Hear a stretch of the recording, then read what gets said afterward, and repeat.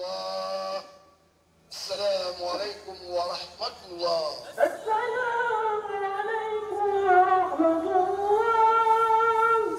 Eid al-Fitr marks the conclusion of the 30-day fasting period. The early morning prayers end the fasting, allowing for the continuation of feasting.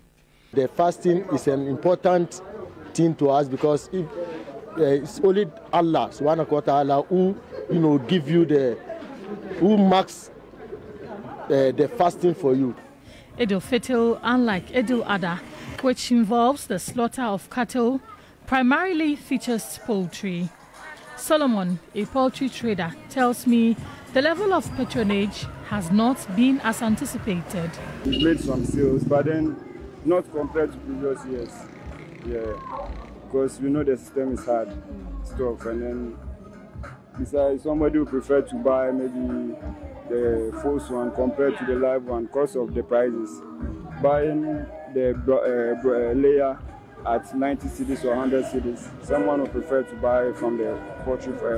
Nafisa and her family acknowledge that times are challenging. Last year, for instance, when you come to this house, you can see the chicken roaming. I say we have a poultry farm here, but this year it hasn't been the same. So I think a little bit it has affected, but yet the celebration is still ongoing. Last year I bought like 15 chicken, but this year I bought only 6 because of, the economic is not good. In Nima Saleh's household here in Nima, the celebration is different, with smoke from fire, large pots of food and happy celebrants.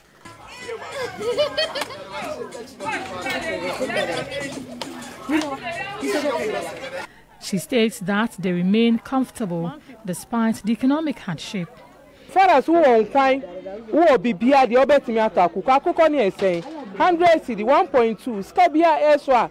The prices on the market were not too expensive that we couldn't afford. Eid is characterized by charity, and many who may be feeling the pinch depend on the benevolence of others. So it is all joy here in this house, just as it is replicated in other parts of the world as Eid is commemorated today.